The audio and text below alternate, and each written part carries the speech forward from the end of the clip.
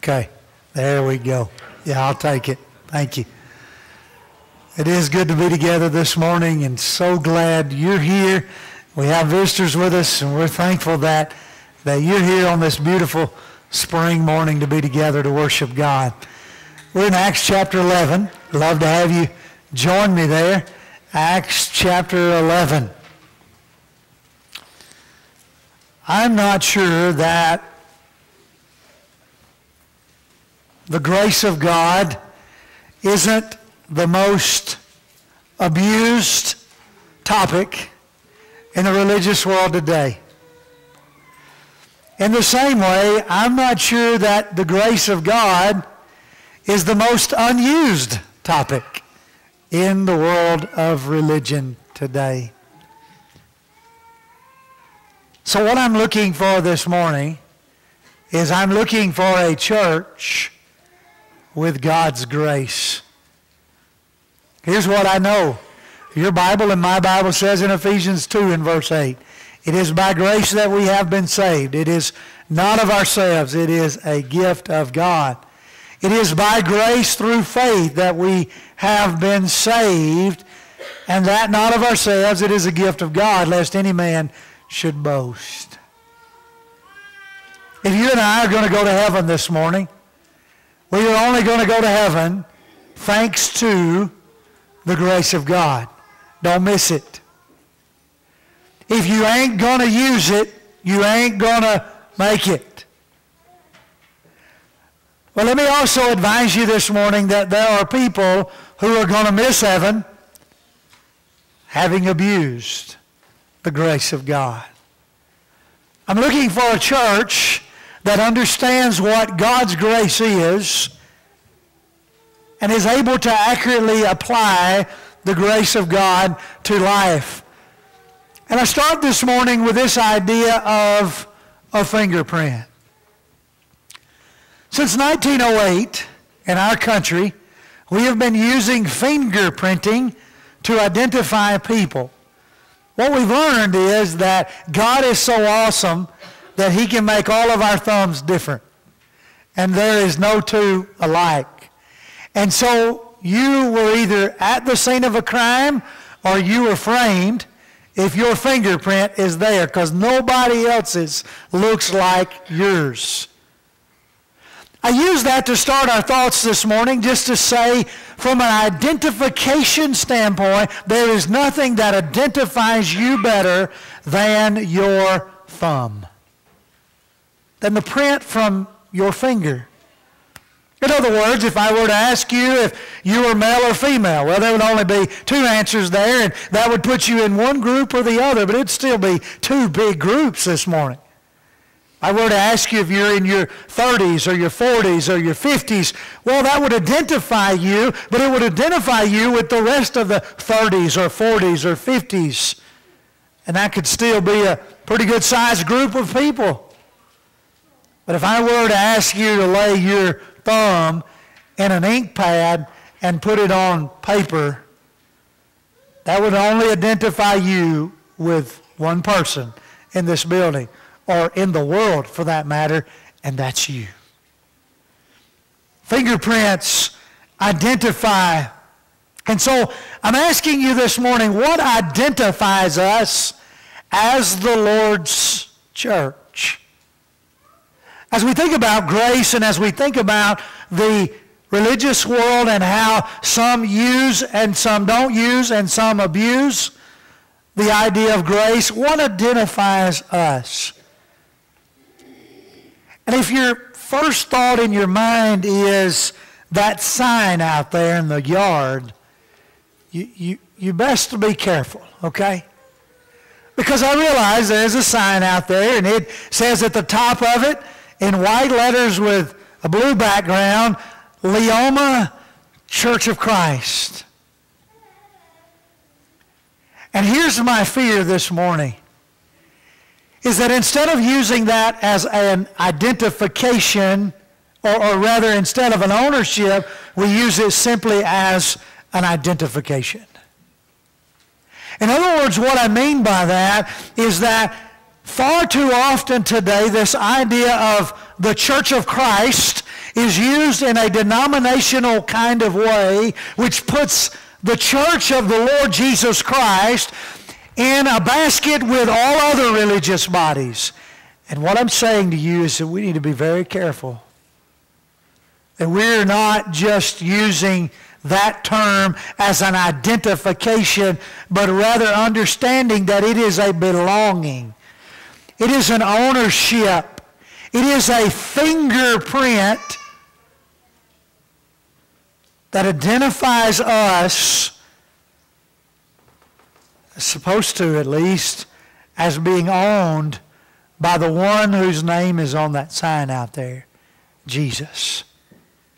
The church that belongs to, that has ownership from the Son of God.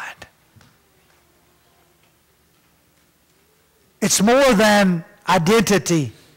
It is more than classification. It is a unique print because Jesus only promised to build one, and I want to be a part of that one. Your fingerprint is only one, and there's only one like it. I want to be identified, classified by the one to whom owns me and to which I belong. So what does that look like? In Acts chapter 11, the church in Antioch had really started some pretty cool things, and report gets back to Jerusalem about what's going on in Antioch. And so who better to send to Antioch than old Barnabas? And so the brethren in Jerusalem, the apostles, decide, hey, we're going to send Barnabas down to investigate what's going on in Antioch. I want you to notice when he first gets there in Acts 11 and verse 23, the first thing that he sees, when he walks into the building, when he comes in to the family of God at Antioch, and he says, okay, I want to identify you people. I want to see who you belong to and what ownership you are claiming. When he comes in, what's the first thing he sees? He sees the grace of God. I want to be very clear this morning. And I want to be identified. I want to show ownership in the grace of God. If somebody is coming to this church, do they feel, understand, see, are they able to apprehend the grace of God? When Barnabas gets to Antioch and he sees the people, the first thing he sees is the grace of God. And his heart is made merry. He is gladdened by that, and he exhorts them all. He encourages them all to continue with a steadfast purpose with heart in the mission.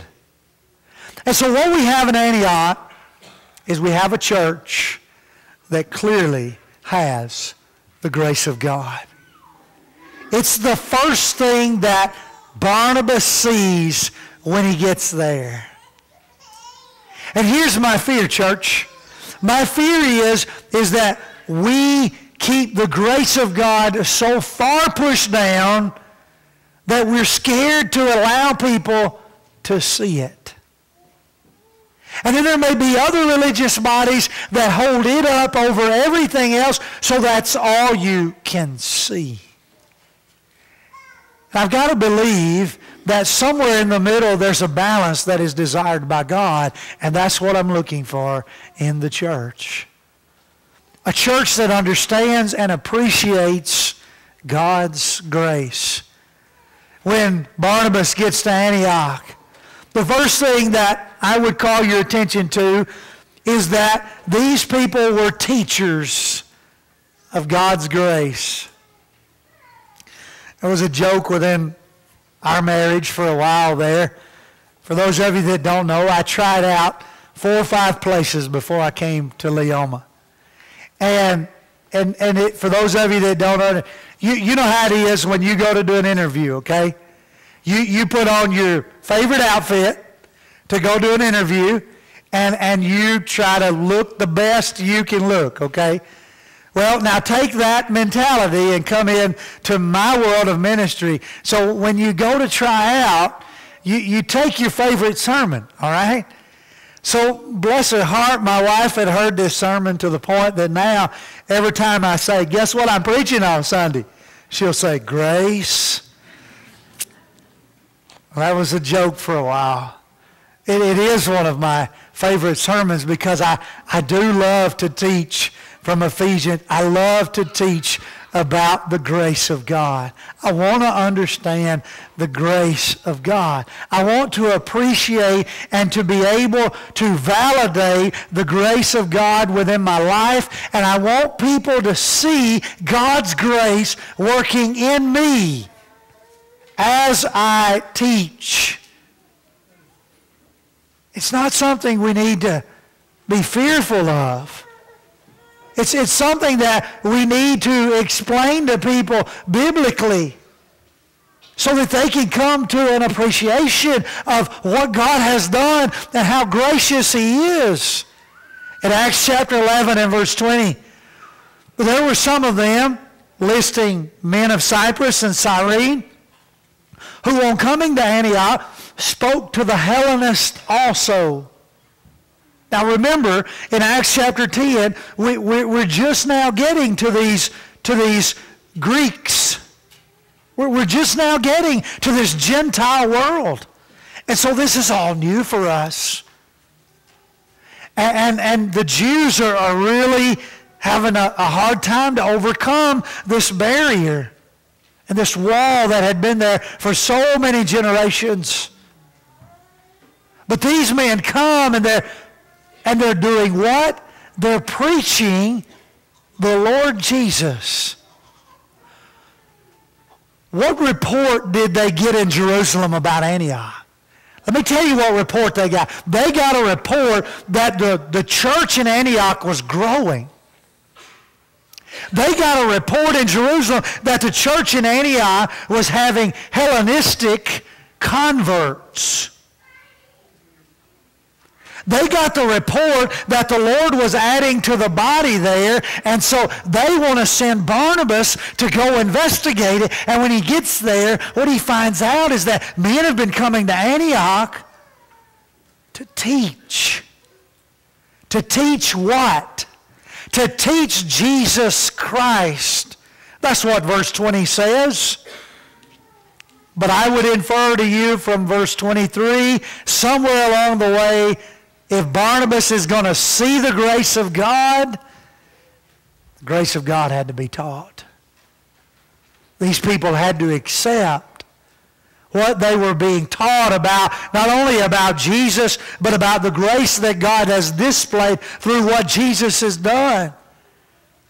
They were teachers of God's grace. In verse 26, and when they found him, when Barnabas found Saul, he brought him to Antioch. And for a whole year they met with the church and they taught a great many people. I'm looking for a church that is willing to teach others about the grace of God. Because here's what I know. I know that in today's world there are still people who hunger and thirst for righteousness. They're still out there. They're still around us. They want to know the truth. They want to know about God. They want to know of His love. They want to know about the sacrifice of Jesus. They are hungering and thirsting for righteousness. Are we going to fill them? Are we going to be teachers specifically of God's grace and how God desires, because of His graciousness, to save and forgive all? He desires that. He wants to do that. He wants to fill you with righteousness. As I think about Acts chapter 17, just a couple of pages over, those in Berea, verse 11, were more noble than those in Thessalonica. Why? Because they searched the Scriptures daily, They studied the Scriptures. They examined the Scriptures so that they could find out whether the things were so. Why? Because they wanted to teach them. They wanted to be able to tell someone else. Study, 2 Timothy 2 and verse 15 says, in the King James Version, to show thyself approved to God, a workman that needeth not to be ashamed, rightly handling or dividing the word of truth. Be able to handle, to divide, to teach, to know where to use and not abuse. To know what God has said and what He's commanded, what He's made available. Are we able to teach? These people in Antioch were getting taught God's grace. How long is it going to be before someone comes to meet with the church here? Before they realize that God is gracious? When are they going to be taught that? How long will it take? Which chapter will it be in? How long will they have to stay before they understand the grace and the fact that it is available upon their souls? Not only were they teachers, but then secondly, I want you to notice they were tools for God's grace. In Acts chapter 11 and verse 26 there, at the very end, and in Antioch, the disciples were first called Christians. Now you say, well, what's the big deal about that? Well, if you'll understand the word disciple and understand the word Christian and understand the definition behind both, maybe you'll see the big deal in all of it. A disciple. One who is following after, patterning one's life because of. A disciple. One who is allowing themselves to be mentored by another. A disciple. One who is being taught and trained by the master. Can I suggest to you that we love the word Christian, and I'm okay with the word Christian. But let me tell you, followers of Jesus were disciples long before they were Christians. Meaning they were followers. They were being mentored. They were submitting to the direction of the master. They were modeling or patterning their life after the leader. Disciples. I'm okay with the word Christian. I'm okay with you calling yourself a Christian if, in fact, you belong to Christ. If, in fact, in Christ you are, then and only then do you or I have the right to wear the name of Christ. Can we be Christians? Absolutely. But in order to be Christians, we must be a reflection of the light. Jesus said in John 8 and verse 12, I am the light of the world. Whoever follows me will never walk in darkness, but have the light of life. Do you and I, as tools of God's grace, reflect the light of Jesus? It's a simple question for a personal answer. Am I a reflection? Jesus says it this way in Matthew 5, that we are the light of the world. Beginning in verse 14, a city that is set on a hill cannot be hidden. Neither do men light a candle and put it under a basket, but they set it on a lampstand that it might give light to all that are in the house. Verse 16, let your light so shine before men that they may see your good works. If, in fact, I am a Christian, my life is lived reflecting Jesus so that God might be glorified. So that they may see your good works and glorify your Father who is in heaven. Am I a tool of God's grace. Jesus made a promise in John 12 and verse 32, didn't he? He made a simple promise. If you and I will lift him up, he'll draw all men unto himself. If you and I will become tools of the grace of God, helping others to see Jesus through us, if we're going to wear the name Christian, then it is in Christ that we live, just like those in Antioch. When Barnabas got there, he saw the grace of God. Why? Because they were utilizing themselves as tools of God's grace. And then finally, I want you to see at the end of this passage, as Chuck read it a moment ago, that they were totally selfless with God's grace. Look at verse 29 again. Agabus comes and reports to them that a famine is going to happen. And just like we saw early in the book of Acts, here we see again, they determine, everyone according to his own ability, to send relief to those living in Judea. And they did so, verse 30, sending it to the elders by the hands of Barnabas and Saul. Interestingly enough, in Acts 11 and verse 30, just as a sidebar, this is the first time you see the idea of elders in action. And so what we have here is we have a transition from the apostles to the elders. We're sending relief not to the apostles like we were in Acts chapter 4 and laying it at the apostles' feet, but now we're sending money, we're sending relief to the elders for them to see that the needs of the famine are met. We've got a transition going on in the church because we know that the apostles are going to die eventually. And so God in his wisdom, in his organization of the church, what I want you to see is those in Antioch totally selfless. They hear of a need, and the first thing they do is they say, you know what? We want the people in Judea to know that we are God's disciples because we have love for those brethren. And Jesus said in John 13 and verse 35, if you have love for one another, all men will know that you're my disciples. I think about those in Macedonia in 2 Corinthians chapter 8.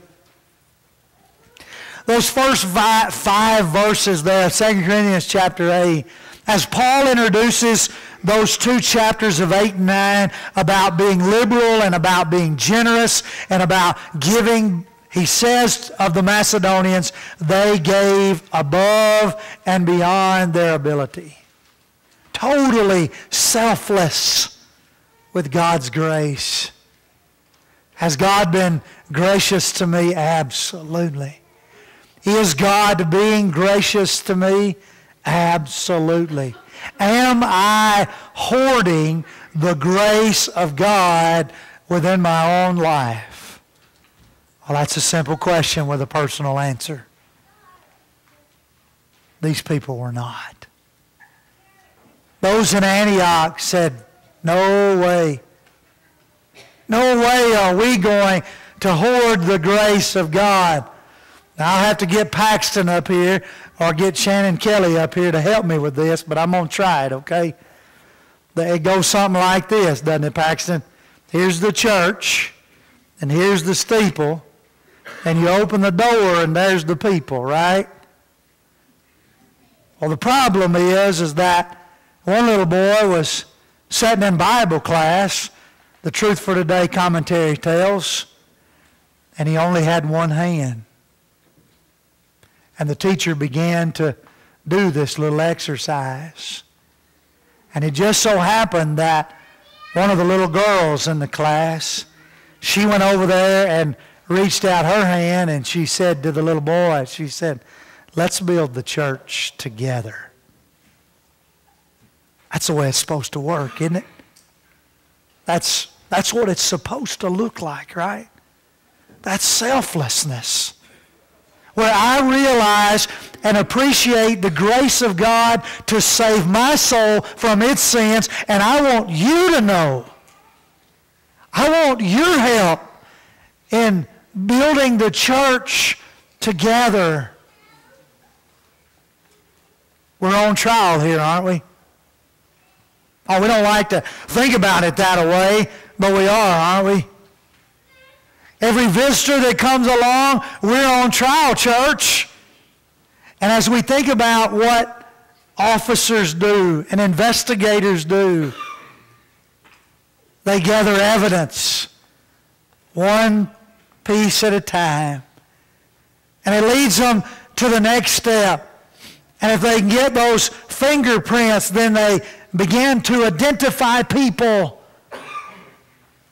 And then they start putting the puzzle together one piece by piece, trying to identify who done the wrong and how they done it and what the motives were and what all the... I'm investigating you, church. I'm trying to put the pieces of the puzzle together to identify who you are. What I'm looking for is I'm looking for ownership.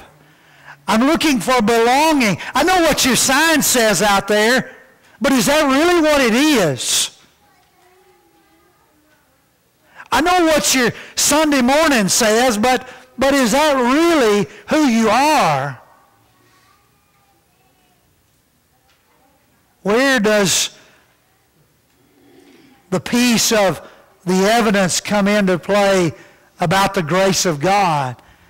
And what am I going to know about that? I'm looking for a church that is willing to use the grace of God, to teach it, to be tools of it, and to be totally selfless with it. How long would it be before someone could identify this congregation as a church that has the grace of God living under the identity of Christ? Your life's on trial. And you're given the evidence piece by piece. What am I concluding? What are they concluding? What are visitors concluding? When Barnabas, Acts 11 and verse 23, when Barnabas got to Antioch, the first thing he saw was the grace of God. You're trying to get to heaven without it this morning. It's a hopeless battle. You better be so thankful that His grace reaches you and me. Because of that, now, what are we going to do, church? Thanks to these people in Antioch, they didn't sit down and say, boy, we got the grace of God. It's all good now. We don't have to do anything. That would be the furthest lie from Acts chapter 11 that you could tell. Because they are doing something. They were doing something before Barnabas got there. Barnabas just joins in and goes and gets Saul, and they join task force with them to continue to do something as a result of the grace of God. I'm begging you this morning to not render void the grace of God. Do something about it.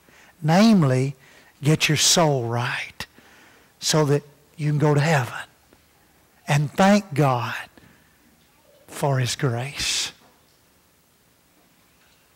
We're on trial, church. And the judge is going to hand down the verdict. He's looking for a fingerprint. There's only one. And it's unique. It's the fingerprint of Jesus. Is it on you? If not, would you come right now?